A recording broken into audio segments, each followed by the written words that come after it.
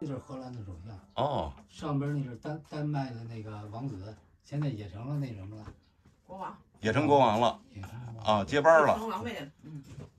毛笔，我相信大家都应该知道。这一期呢，我们就介绍北京胡同中一位老手艺人，让我们全程看一下毛笔的制作工艺，感受什么叫匠人精神。原来毛笔的制作还有许多技法和门道。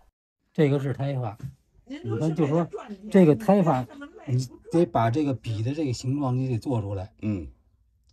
就是做这个胎发跟做笔一样，就是做出这个笔的这个形状来很少。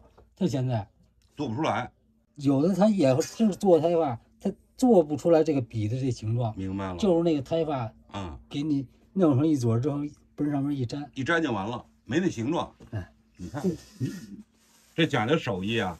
您这个是传承了多长时间了？干了2代人了。2代人了。对，您今年有70吗？哎，不到哈。不到。啊，我父亲20年生人，想想，哎呦，20年要活着的话，100多了。那可不。现在也有不少人找您做哈。对，闲不住。哦，每天都闲不住。闲不住。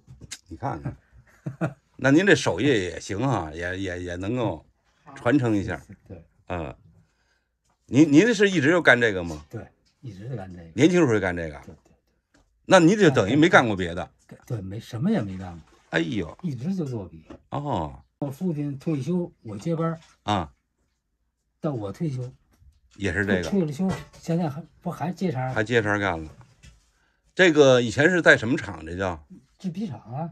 制笔厂啊，现在没了吧？北京制笔厂，现在也有，就是现在就不生产了。就不生产这个了。对。以前在哪儿？这厂子？这厂子车间在那个哪儿？延寿街的延寿寺那个寺啊。以前那个庙就是制笔厂的一车间。哦，延寿寺啊。对。那这厂子现在搬哪儿去了？这厂子也没搬呀，总点还是在小沙子园。哦，还在那儿？还在，就是这个哪儿琉璃厂。我知道。小沙子园。边上就是一个小学校。哦，还在那儿呢。还在。现在基本不弄这个了。对。过去这个需求量大。哎，对，尤其是文革时候。对。文革时候。天天得用这个。天天得用。各行各业都得用，尤其现在用笔写这个书法的和这个什么，一从这个什么这个电脑一起来之后，用的很少了。别说这毛笔了，现在连这什么普通笔都不用了，人都不会写字了。不过现在这个什么，等于是今年3、4年以前了啊，那是。现在学校又有这个课了。哦，恢复了。又恢复了。我记得我们小时候都有那个毛笔课。对。描红模子。对。现在又恢复了哈。1年级到3年级现在又有了。那挺好的。现在大学里边都有了。都有了哈。都有了。应该是。现在有了，哎，不说，现在这个等于练这个书法字的，现在这个人也不少。这都是您做的吗？对。这些啊？对。这是各种吗？对。各种笔是吧？各种笔。这都是比较讲究的了吧？写字笔、国画笔。哦，各种笔。哟，您这儿这个外国人来的不少是吧？外国人喜欢这些东西，是吧？老有。行，挺好。就是地儿小。那个就是荷兰的手相。哪个呀？这个。对。底下这个。对。这就是荷兰的手相。哦。上边那是丹麦的那个王子，现在也成了那什么了，国王。也成国王了。啊，接班了。成王位了。这个欧洲那边的人，我看比现在咱们国家这个人，对于这个手艺人更重视。对，还真是。更重视。主要是喜欢手工艺。手手工制作。喜欢这个东西。对。手工制作，因为都是从头到尾啊。从这个生毛开始，一直到出这个成品，就我一人。你一人？对。包括那杆儿。对，我自己弄。啊，就这些都是您从这上弄的哈。结的竹子一节一节的，看你用多长。就是不同色儿的还有。直径多大？看那笔头，这各式各样的竹子，这是。这红的香妃竹。对，香妃，这个斑点，这就是自然生长上来的。对，这都是。这是紫竹。哦，紫竹，对。看这是梅露竹。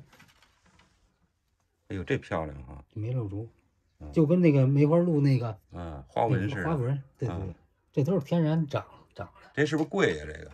不是特别贵。不是特别贵。就是红的香妃竹，像这路竹都贵。这是什么竹啊？这是红的香妃呀。哦，香妃竹贵啊。就是这路竹都贵。它有那红的那种对斑纹，挺好看的。你仔细看它这个斑点里边就跟那个手纹一样，就跟那人的手的那斗似的，一圈一圈。这个所以它很讲究啊。对，很讲究。我说的呢，天天就是这一套，从早上起来吃完早点，跟那一坐就开始干。那您眼睛也花了吧？不花。你呀，这眼睛没事。做笔你这眼睛要不好的话，你拉裁了，你没法弄啊。对。头一道工序，你拔尾巴。对。拔完了之后，这都是细活啊。你拉裁子，你这眼神不好，你拉不了裁子了。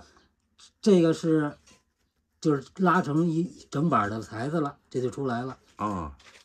前边是高，后边低，这就能分出来了，知道吧？你要用多高？对，这有尺寸了。你用多高，拿刀一扎，有质子。所以眼神不行，还干不了。那您这行，这岁数了，这眼神还可以。这是多少年那个10年了练就的这种这种功夫。对，所以这东西为什么叫这种叫手艺人呢？是吧？它是多少年养成的。对，不是一天。没错，一天练就的。现在他们好些毛笔都是那个机工的了吧？基本上。它机器多，它也得人工。这个机器整个你要说从头到尾机器出来没有。你必须得绑线儿。你奔笔杆上栽。对。肯定这机器没有。没有。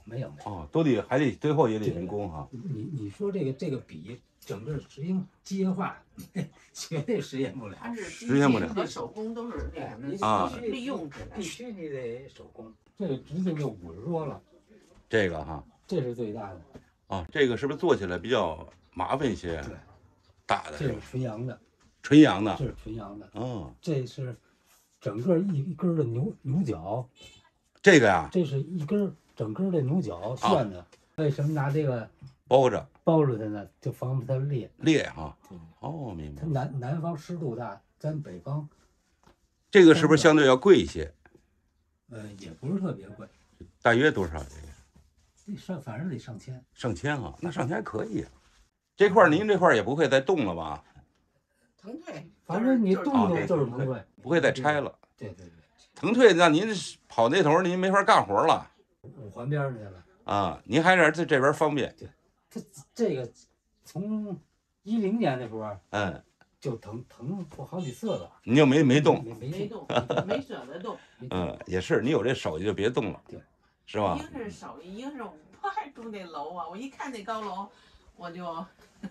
您觉得还是不如？不喜欢住高楼。不如这个平房是吧？对。这平房方便。出了门去哪儿都方便，去哪儿都方便，而且这儿又是这个城中心，对，是吧？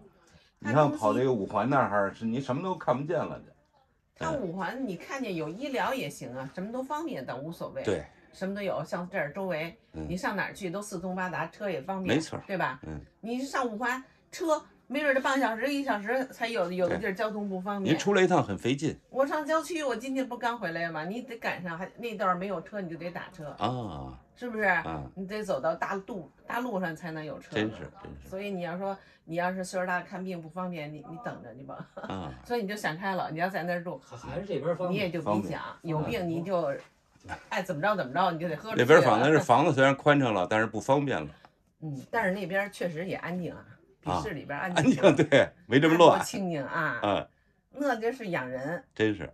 但是怎么说呢？就是生活有时候不太方便对老人来说。但是人说了，我们当地怎么活着的呀？那不行啊，这个因为您在这边生活惯了。对，就是吧？一个习惯问题。你要土生土长，你就在农村那个长起来，你也习惯嘛，挺好。行，不打扰您了祝您身体健康。好，谢谢。那个多做出人们喜欢的这种笔来，好吧？其实我们许多老的传统手艺在消失，这一切可能是市场环境造成的，但在国外可能视为宝物。这些手艺可能今后得不到传承。好了，今天就到这里，对此您怎么看？欢迎大家留言评论。